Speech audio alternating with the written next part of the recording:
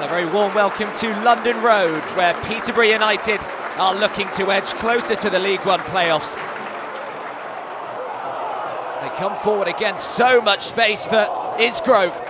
The goalkeeper's done well. But Isgrove is finding plenty of space down the right-hand side so far.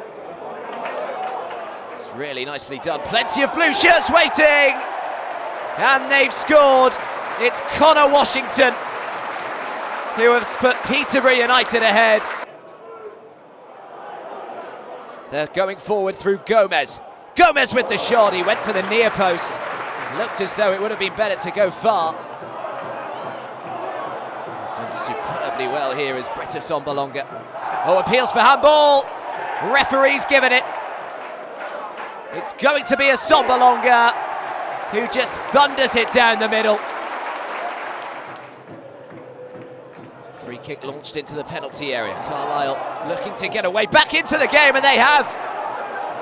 2-1. It's come out of nothing, but it's Lee Miller who scored it. Here's a Sombalonga, goes around the keeper, goes down. Peterborough have another penalty. A Sombalonga again. This time he goes to the keeper's left.